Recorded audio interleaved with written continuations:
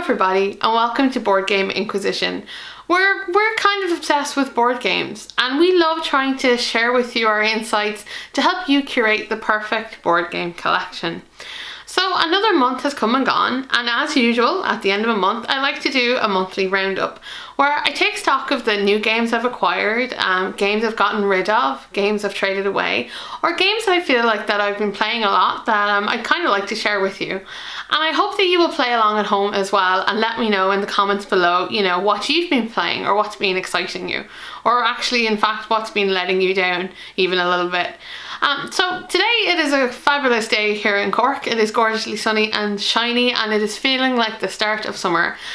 So I'm very chirpy and cheerful to share with you. First off, I suppose the new acquisitions to my collection this month. Okay, so let's start with the first new game of the month was Bob Ross The Art of Chill game. This is one I'd heard about for ages and people seem to really enjoy or at least gravitate towards. Now I'm not particularly familiar with Bob Ross, he's not really an Irish thing, but people seem to think that he was a pretty chill guy who, you know, would teach you how to paint. And I was like, doesn't that sound like a nice game? It sure does.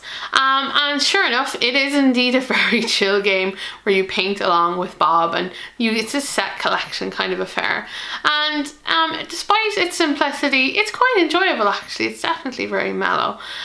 So that was the first arrival. Okay, so the second thing that I picked up this month was Wildlands, mostly based on the fact that it's a Martin Wallace game.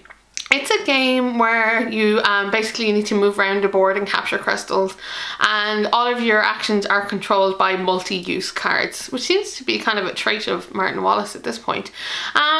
It's interesting one-to-one. It's quite cutthroat because there is only the two of us here. I could imagine it being fairly hectic with more players. I do like the multi-use cards.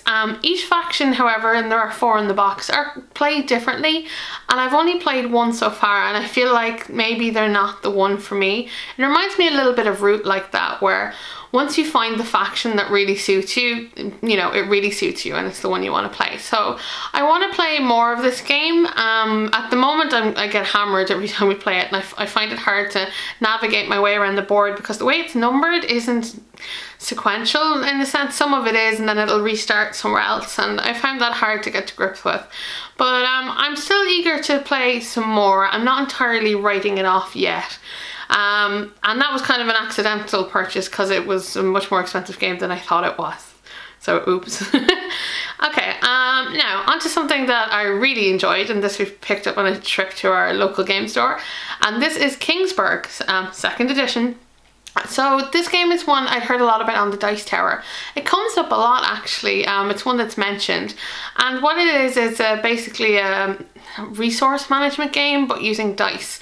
So you have a board that's full of a different type of nobles and they have numbers underneath them and they have different abilities, and you roll a number of dice at the start of the round and you have to make your dice, the pips on your dice, match the number of these nobles to be able to use their abilities, to be able to buy kind of upgrades and get victory points.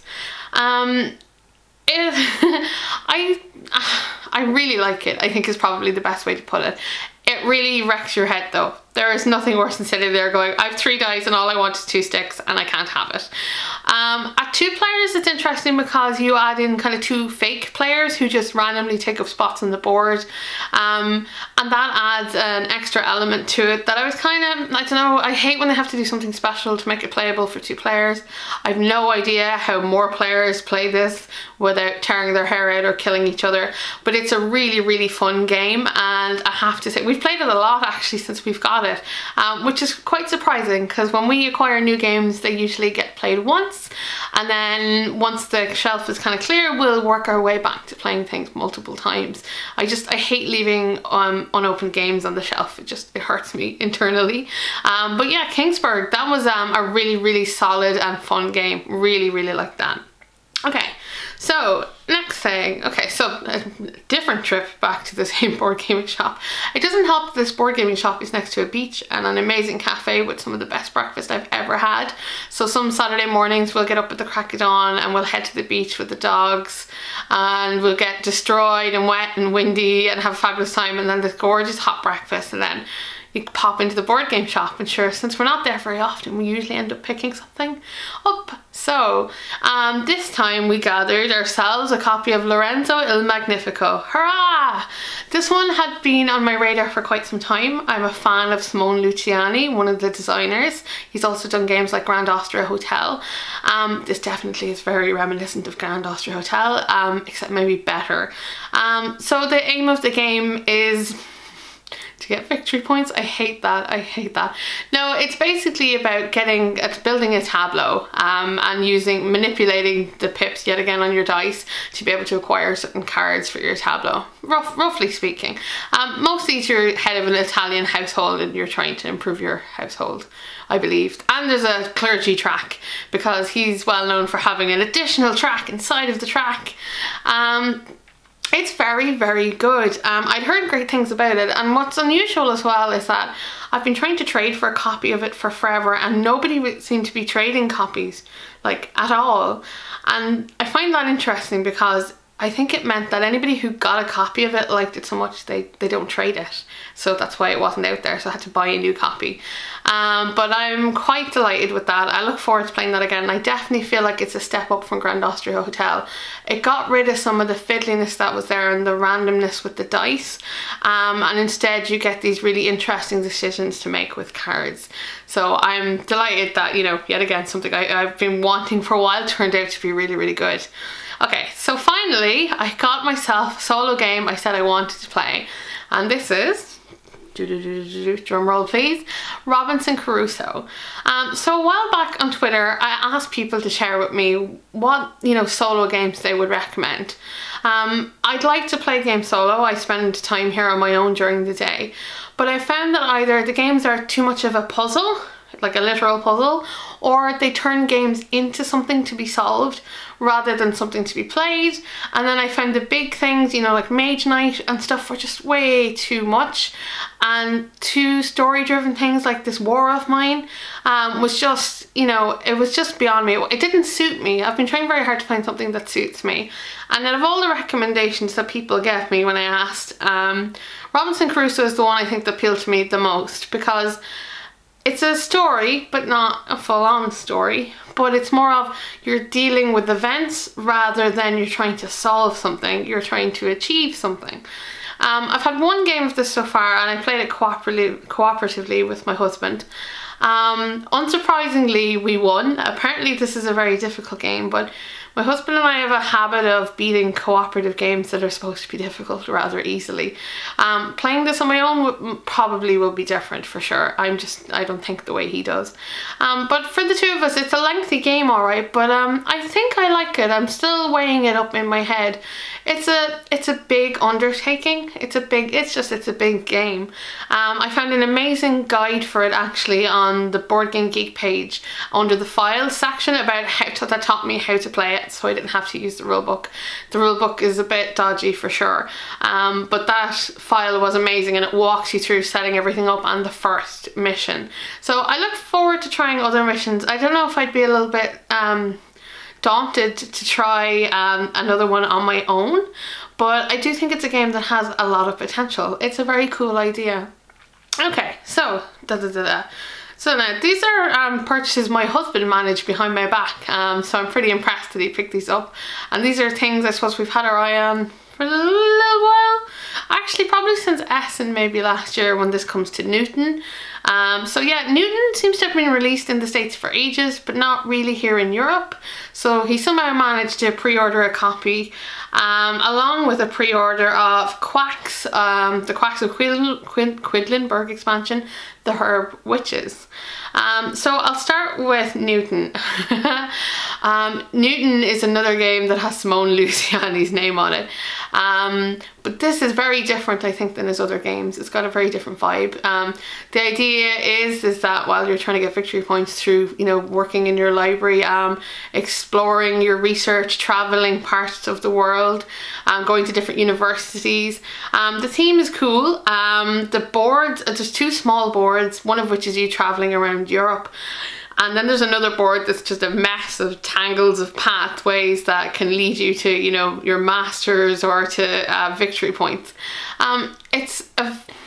It's a game that the minute we played the first round, we both wish we could restart, because you kind of need to know what you're doing right away. Otherwise you end up wasting a lot of time, and there's a lot of different things you can do. I always felt like I didn't have enough time to do everything I wanted to, and had I the chance I would want to go back and focus on specific things now that I know what I know. It was a bit of a whack in the face to learn straight off the bat. There was a lot of bits and bobs to remember, but once you play the first game, I think you settle in fine. It makes sense after that, but the first play was just a bit rough. Otherwise it's a very interesting game and I quite like it. I think I say this about everything at this point. Yeah, I definitely want to play more, but it's very, very promising. It looks very, very good so far. And then the second thing was the expansion for the Quacks of Quedlinburg. We are huge fans of that game here in this house. It's one of the few that when it showed up we immediately played it repeatedly. And it's the Quacks itself is a very chill and very fun game, and I never thought I'd say this, but it's a push your luck game and I normally hate those. But this one works. It's so elegant, it's stupidly well done. So of course the expansion, everyone wants to know, ooh, what's the expansion about? And I did an unboxing video, or I made an attempt at one anyway. So you can check that out if you want to, but mostly what seems to be in the expansion now that we've played with it is you get a series of witches who have special powers and you can use them once per game. There are more of the original books, you know, that tell you what the tokens do, so they have a variety. And there are more tokens and changes to some of the tokens. So for instance, you can get like a 6-cost orange pumpkin now, and not just a 3-cost one. And the black chip also changes as well, the black token. So it's definitely more of the usual good stuff. I'm not sure I'm entirely sold on the witches. Their abilities seem incredibly powerful, but I've only played with 3, you know. All of them seem really, really, really good. And the fact that you can use them at particular times during the game, but only once, I suppose adds another layer of thought there. But mostly it's just more good stuff. You also seem to get a lot of bang for a buck for your money. It adds a new player as well. And for something like £15 or whatever, you know, you get tons and tons of things. So it was definitely well worth it. And one I think we'll be playing a lot of. Okay, so next up. Yes, so this is one I've had my eye on for a while and it was on sale. So this is Broom Service, which is co-designed by Alexander Pfister, who you may know from Great Western Trail. And I've been very curious to try some of his other games, in particular Broom Service. At the moment I've really been enjoying a lot of the Spiel des Jahres games. I have acquired some of the older ones, and I liked that this was one of the Kennerspiel des Jahres. And I wanted to see what was so special about, you know, Broom Service. Man, it's so much fun. It's very, very, very clever. You know, and it's not complicated. You almost feel like this could be, you know, a game that you would play with children. So the aim of the game is you're witches and you're delivering potions. Ta-da! And you have a hand of cards, kind of like Concordia, that you can use once per round. You use 4 of them and then they come back into your hand, so you repeat them. The problem is that on each card there's 2 halves, so you can do an action bravely, or you can do it, what's the opposite of brave? Cowardly, that's the word I wanted, cowardly. And if you do a brave action and your opponent has it in their hand, they instead take control of the action and get to do it instead of you. So there's a lot of guessing going on about what your opponent's going to put down. At 2 players, I'm not sure if this is true for all cases, there's also a row of 3 cards revealed, and if you play one of those cards that's been revealed, you lose 3 victory points. So there's a lot of very kind of clever mechanisms going on here, and ways to move around the board and maximising your points. It's super clever, it's super bright and cheerful, and it plays very, very quickly. So I was really impressed with Broom Service. I definitely want to play more of that. I think it'll be staying in the collection for sure. So yeah, Alexander Pfister, look at him go. I really, really enjoyed Broom Service. Okay, this is where it gets, as if it wasn't crazy enough, all the games we've been getting. There was a sale. Yes, I know. And roughly like a couple of months ago, maybe sometime at the end of last year, this same shop also had a sale, and they have a board game cafe, and they want to get rid of their second-hand stock, and they just say every game in this pile is €15 is what they did. And we had a look, and they had a photo up on the website, on their Facebook page, and we were like, will we bother going? It's a long trip. It'd be like a 5-hour round drive for us to go. So even just the cost of petrol, you'd have to want to go. Until we spotted that they had Rum and Bones Second Tide in the pile. Now, if any of you know me or follow me on Twitter, you'll know that I have a copy, or I had a copy of Rum and Bones that I wanted an upgrade kit for, that CMON Games promised, so that it would look like Rum and Bones Second Tide and I wouldn't have to buy a brand new expensive game. And I tweeted to them for, I don't know, 20 days straight to try and get an answer, and they never got an answer. So when we saw that they had Second Tide, we were like, maybe this is the solution, that I won't have to tweet CMON Games anymore. So my husband made the arduous trek. I didn't go with him, but I wasn't feeling particularly well. It was just too much. So I sent him off with specific instructions, and this is what he returned with. Now, I'd like to point out that he got there an hour before the shop opened and there were already 2 people in the queue. That tells you how busy this gets, okay? So the first thing we got, I don't know why he bought this, but he did, which is Axis and Allies and Zombies. To be fair, I guess we don't own a copy of Axis and Allies. I have to say the cover of the box looks really cool with the zombies. I don't know when this is ever going to get played. I don't know what possessed him, but obviously the child in him was like, oh, I want to try this. So maybe at some point it means I'll play a game of Axis and Allies. But yeah, Axis and Allies and Zombies, that's just mad. Now, real games, of course. So Rum and Bones Second Tide. Yeah, that was the first thing we went for. I wanted to make sure we got that, so super excited to get to play that. I haven't played any of these just yet, because I always want to get through the new stuff before I get to the second-hand stuff. Next on this is First Martians. So speaking of Robinson Crusoe, so First Martians is a big game from Portal Games, and it's supposed to be like Robinson Crusoe but in space, like a survival game. People had said that the rulebook was shocking, but more people then seem to say that the game itself is actually really good. So when I saw that it was in the pile for €15, I said I'll have a look at that. So I've done an unboxing, which I should post at some point. I have a lot of unboxings, guys, to post. I have no idea how to get them out to you in a reasonable manner, but I've got them. So after that came Flip Ships. Yay! So the last time the shop had this sale, Flip Ships was on our list of things to get, but it was never put out on the table, so obviously it got put out this time. So we're like, oh, we have to try Flip Ships. There's a lot of game in that box. It's a beautiful cover. It's a dexterity game. I'm curious to see how it plays. We've got a couple of dexterity games at this point, but I'd like to try them more. I think they make for great party games too, but it's a stunning looking game, and I'm dying to see what it's really all about. And then finally, the last thing we picked up is Adventureland.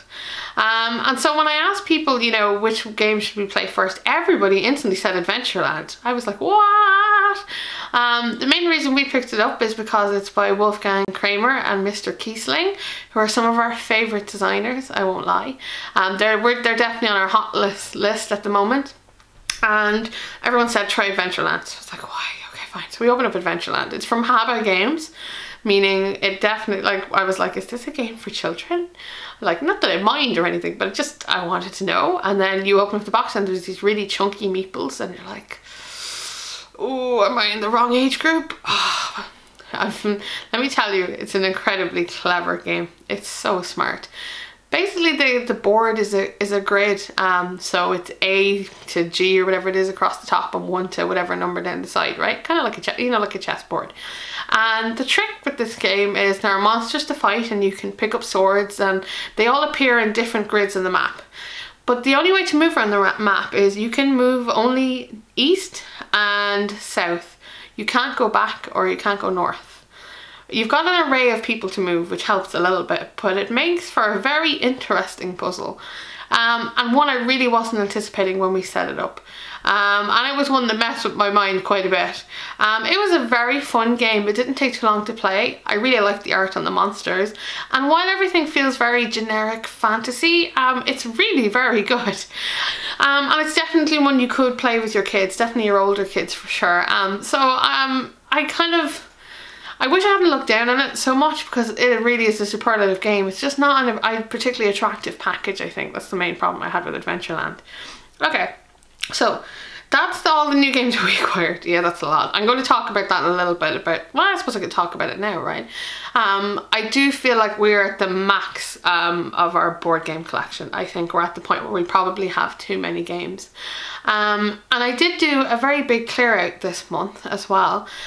We had a whole bunch of games that we just weren't playing, and I donated to one of our local kind of gaming groups, and because I felt like somebody else should get use out of these games if we're not going to. The outpouring from people on Twitter telling me what a great person I was kind of shocking, because it hadn't occurred to me to what else would I have done with them. You know, it makes sense. I want more people to play games. I want more people to know about games. I want those people that got those games to go home and tell their friends about the amazing game they played last night, and to bring them along next time. So I had a lot of fun being able to give away some games. It also created a lot of space for me. And I still feel like I have too many games. Most of the stuff we got rid of were just, you know, things we'd never played. Like we had a bunch of tickets to rides, we had all sorts of bits and bobs, and it's nice to know that, you know, that they're getting used somewhere else. I want to do other people to be clear out to their collection like that. What do you do with the games that you know you're not going to be able to sell or, you know, trade away or anything like that? Where do they go for you? And is there anywhere, you know, that they could be given that would be really helpful to people or get more people to play games? That's kind of my mission. Okay, so those were the last of the things that we bought. Jesus. And I've acquired some review copies, so you'll be seeing some of these in the near future. So actually this month, and I've already reviewed at least 2 of them. I'm ahead of myself at the moment. I got a duet of Robotech games. So one was Ace Pilot. So that was really, really fun. You can check out my review for that. And also Robotech Attack on the SDF one, which is the one with the cool giant robot. And you can also check out my review for that too. They were really fun games to play. I had a really, really good time with the Robotech games, and I learned a lot about Robotech. Also arriving this month has been Tiny Ninjas. Tiny Ninjas is a dice chucking push your luck game that you play in the box. It's beautiful. It's super, super pretty, and I can't wait to tell you more about it. I really enjoyed it. I hadn't anticipated liking it as much as I did. It's just so much fun, and it's so cute. Next comes Good Dog Bad Zombie. What a title, right? And I'm a dog lover, so I couldn't help it. This game sets you up. It's been a there's been a zombie apocalypse, and you are a dog, and you've decided that, you know, life isn't the same without your humans around, so you head off to rescue them. Yes, that is the premise for the game. You play as a dog. It's amazing. It's so much fun. It sounds like a fun idea and a fairly basic game, but it really isn't. It's really quite clever how it's put together. I've been really impressed with that, and I have an expansion to go with it, which I'm looking forward to trying out as well. Next up is Obsession. Have you heard of Obsession? It's like Jane Austen, the board game. That's what people are calling it, but it's not really that. You're head of a Victorian household, and you're trying to improve your status and, you know, your marrying prospects and whatnot. And when I saw Obsession many moons ago, to be terrible, I got obsessed with it. I instantly looked at the backer kit, I remember, and it was so expensive and I couldn't hack it. And it came up again actually on the list of, you know, games that play well solo. And it just, oh, I couldn't help myself. So I'm very thankful that when I got in touch with the games designer, Dan Halloran, who also has Irish connections, by the way, very kindly sent me a review copy, which recently arrived, and I was so excited. I also got an expansion as well, a Wessex expansion. So I've had one game of this so far. It's a tableau builder, and it's a really kind of interesting one because it involves hand management as well as getting things into place. And I had a lot of fun with it. I think it's very beautiful. It's very well put together, and everything is really rich and kind of looks. And I really can't wait to get to play more of it now that I kind of got to grips with it. So that was Obsession. And on the final review, which will be coming next week, is a solo game, and it's Robin Hood, Hero of the People. Now, as you may notice, people, I don't normally do solo games, but somebody asked me to. And I thought that the game looked light enough that, you know, a beginner like myself might be able to appreciate it and kind of to share it with you guys who might also be interested in trying out something solo for yourselves. So that review should be ready hopefully next week. It's a fun little game. To me, it felt like a puzzle. And that's okay. The artwork is fantastic, and I didn't mind it. I think other people will appreciate it more than I did, because it definitely reminds me of other solo games I've seen. I just think it wasn't exactly for me, but it's still a very solid game. I think it's a good place for a beginner to start. Okay, so that was a ridiculous amount of new games that arrived. The next step, I suppose, is to ask you, you know, what new games did you acquire this month? I promised, I don't know if I say this every month, but it feels like I do, is that I'm really at a point now where I don't need any more games. There's nothing left, really. There's like absolutely nothing left. So this should really be the end of this. And also I'd like to save some money to possibly go to Essen this year. So I think we have more than enough games for quite some time. I think just sometimes I kind of had a wish list or a list of things in my head, and the only way to play games around here really is to buy them most of the time. We don't have a group of friends who buy games and kind of share with us. But you know, this is just, I suppose, how we get new games, but we do trade them on and things like that, so I'm going to try not to feel too guilty about it, but it should be diminishing soon enough. Okay, and finally, the last kind of games that arrived is trades, and we all know I love a good trade. It's not been a great month for trading. I think we traded away most of kind of the good stuff we had, but also there's just nothing that we really wanted. So in that case, the two trades we did manage, however, was we traded away Quantum for a copy of Comet. I know, strange thoughts, right? Quantum really just did nothing for us. It's a dice game. You know, you roll them, you put them in spaceships. And I'd heard some about it, and I really liked the sound of it, but it was very, very kind of basic, I suppose, for us. I don't know. It just didn't, you know, ring the bell, as they say. And so we got Comet. I don't know why we got Comet, but we did. I like the theme of Comet. It's Egyptian gods. It's an area control game. It looks very similar to something like Innis. I don't know how the hell we're going to play it 2 players. We'll see, but I've heard Comet does something very unique and special that is Comet's own thing, and I'm very curious to see what that might be. And the second thing I traded away was Grand Austria Hotel, mostly because we've all these other Simone Luciani games floating around right now, and Grand Austria Hotel, while very, very good, was just a little fiddly for the pair of us. We just found ourselves pulling out other dice games instead, and we got a copy of Turn and Taxis. So Turn and Taxis is a Spiel des Jahres winners. It's a very, very old one, and it's about the German postal service. I really, really like it. It's not quite Ticket to Ride for the postal service, but it kind of is. It's got some very clever mechanisms about route building and connecting places on the map. It plays very quickly, and I really liked it. I'm looking forward to playing more of that. I've only had one game of that under my belt so far. So yeah, that was all the trades for this month. So what have you been doing with your spare games? Do you trade? I'd love to hear if you got any cool trades or anything you're interested in trading. Please do let me know in the comments below. Okay, so we've got our way through trades. We're finally down onto games I've been playing. Hey, doesn't it sound like a lot? Because it's been a lot. I recently took 4 days off Board Game Inquisition. I just took a break. I think there's only so long you can play games for without kind of exhaustion settling in. And it's been the weirdest 4 days because I haven't taken any photos of the games I've been playing or, you know, tweeting about them or things like that. And it's odd to just stop. Really stop. Now, I did play a lot of games though, and I got a lot of games played. I cleared off our entire new game shelf. Okay, so finally we stopped talking about all that capitalist nonsense where we buy games. How else does one acquire games?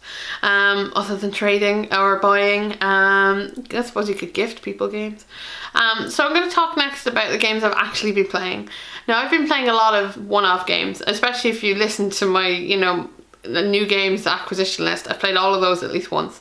And also that goes for pretty much all of the reviews and everything else. So while my app doesn't keep track of, you know, all of the, it it doesn't count all the frequency of games I've played, it's just the ones I've played the most of.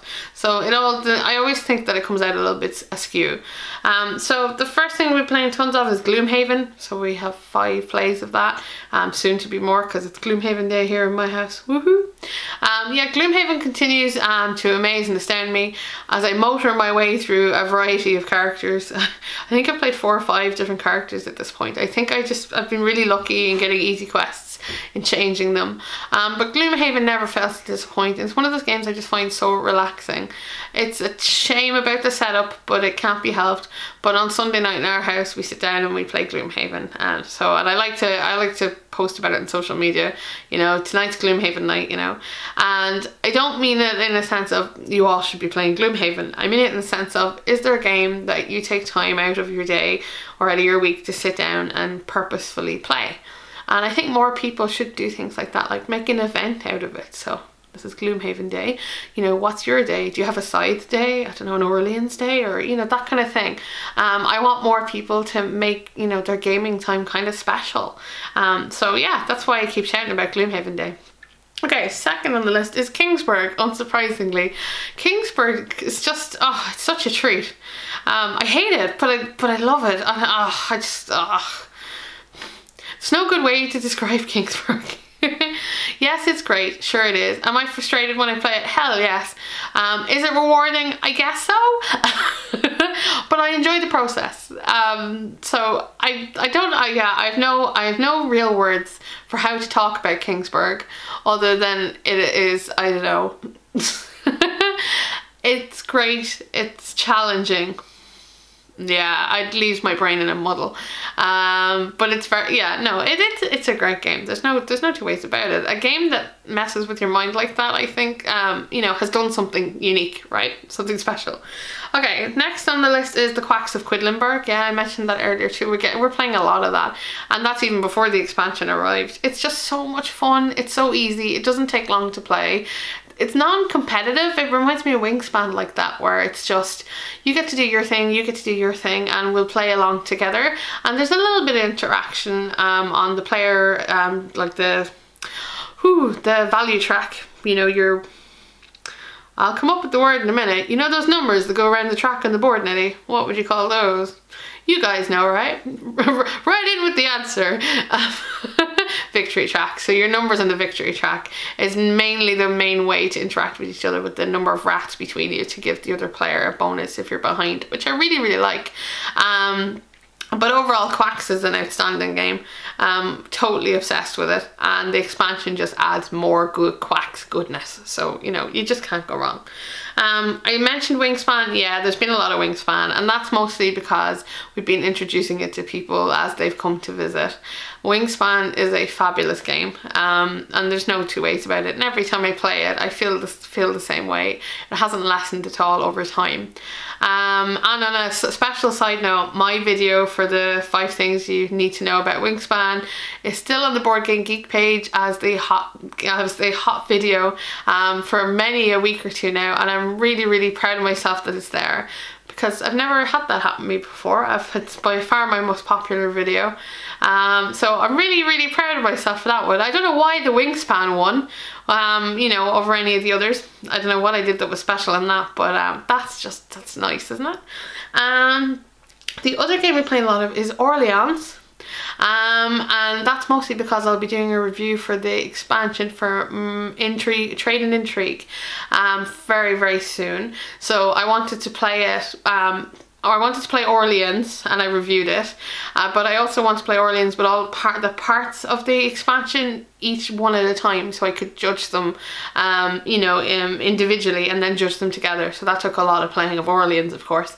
Although I have discovered a perfect opening sequence, which I'm really proud of, because Orleans is the game where I always feel like I am behind, and I can't do everything I want to all of the time, and it drives me a little bit mad. But I really, really like that. If I was to, you know, to say one game has been a real standout recently, out of all the things we've been playing, and there's been a lot of things. I think Broom Service made a really big impression on me because it's not what I was anticipating. It's bright and colourful, short and sweet and clever. And that's kind of what I look for in a game these days. So yeah, it's been a real standout game. So that's what I've been playing. What's been getting to your table, or what do you wish was getting to your table? I have so many games I need to get to, and I say this a lot. At least I've played them once, so I have a good feel for them, but I want to play them again and again, and I think I'm getting to that stage in my collecting where I have plenty now. I just want to play with what I have. And in one sense, that's a really satisfying feeling, actually, to go, it's all here. There's nothing I'm looking for. It's also kind of terrifying too, because board games have been the thing I use to pep me up. You know, when things weren't feeling great, you know, you hope that, you know, there'd be a board game coming in the post, or a trade or something like that. You know, other people, I don't know, go shopping or buy alcohol or whatever it is that you do, that, you know, when you've had a really crap day and you just want something small to cheer you up. This has been my cheer me up. So it's going to be strange not having that. However, I can't wait to delve into what's here, because what's here is so good, and I've curated it very carefully, and I know that I've done some great picking when it comes to games that I know we will enjoy. So I really look forward to that. So I hope you guys do the same, or if not, maybe you might think about it, like, you know, how many games in your collection are you really happy to play right now? Is that all of them? Some of them? Maybe none of them? Are there games that you should, you know, be getting rid of or getting away? I think, you know, maybe it's just because spring/summer is in the air. I'm doing a bit of a clear out. That might be part of it too. But you should be happy with what you have, and there should be plenty there for you to play with. Okay, so finally, just a little roundup of the channel itself and how things have been going. First, I'd like to thank my Patreon supporters. I have some. You guys are awesome. And I don't care what your pledge is. What I do care is that you bother to take the time out of your life to come and try and support me, and it really means a lot. So that's just awesome, and plus it gives me more people I can talk to about, you know, I suppose what's been happening with the channel. The first big piece of news you may have noticed is that I now do a podcast. I know, right? I don't know why I spread myself so thin, but it's been really fun, because I'd much rather I had someone to make videos with me as well, if it was possible. I think having one person's opinion on a game isn't enough, because they're only one person, you know. You kind of need someone else as well to kind of bounce ideas off. So that's where the Tabletop Inquisition podcast came together, and myself and my friend from the Tabletop Games blog have joined forces to create a podcast. So it's called Tabletop Inquisition. We've had one episode out already, so that's available on my website if you want to go listen to it there. I do believe it's available on a bunch of podcasting services, but I know absolutely nothing about this, so I think it's out there somewhere. I'm lucky that my better half has been working on this behind the scenes. He's doing all the tech stuff, so fair dues. And the next episode is going live, I do believe today, at 12 midday GMT time, you know, for everybody, and I recommend you check it out. This week's episode, we're talking about some game terms. We're also talking about who we play games with, and of course, you know, a little bit about what we've been playing. I think we're getting better and better the more we do it. It's only the second episode. I know I get really nervous.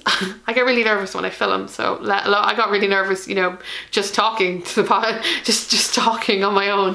But I think it's been really fun to do, and I think it's so much cooler to have someone else there. And for those of you who enjoy podcasts, I'd love for you to have a listen and give us some feedback. You know, we are but babies at this, so I would love to hear more. The other thing to know about the channel is, I've talked about too many games, I've talked about The Purge, is the fact that there was a lot of Robotech games this month, and I also talked about those as well, because they were pretty fun to do. But overall, it's been a really busy month, and I have a lot of unboxing videos. These are new, right? So I didn't have those a month ago, correct? So on Monday now, I have an unboxing video. On Tuesday, I do a written mini review. That's mostly visible on Instagram and Facebook if you use those. But I do a tiny one for Twitter as well. On Wednesday, I publish the bigger reviews, the 5 things you need to know about blah. On Thursday, what do we do on Thursday? that's normally kind of a Patreon day, and we'll post pictures of what I've been playing. And on Friday I've been trying to do Facebook Live videos where I'll pick a topic and I'll sit and I'll have a chat about it, and hopefully other people will chime in with some comments or questions or things like that. And they're all available on my Facebook page if you want to go check those out, where I talked about things like, you know, being wrong when playing games, what makes a classic game. I can't even remember what my third one was because they just come into my head and I sit and have a chat about them. But I like being able to interact with people, and some people seem to be enjoying those. So yeah, I'm busy. I'm trying to make as much good content as possible. I hope you're enjoying it. And yeah, and so far so good. And next month looks like it's going to be, well, you know, even better. I got a lot of work on my plate. But thank you as always for joining in with me. If you have any comments or questions or queries or things you'd like to ask or know, please do leave a point in the comments. Or if you'd like to do something, you know, really nice, you can like or subscribe or tell people about the channel. That's always good. The more people that know, the better. Or if you want to be super amazing, actually no, you wouldn't even be super amazing. If you want to somehow support me, I do have a Patreon. You can look that up or check that out. But I'm not going to push that down anybody's throat. I don't think you should have to pay for what I do. But if you felt like it, you know, every little bit helps. So until next time, I look forward to reading your comments, and this has been March's monthly roundup, and on to a new month. And this isn't an April Fool's. And until next time, everybody, take care. Bye bye. Bye.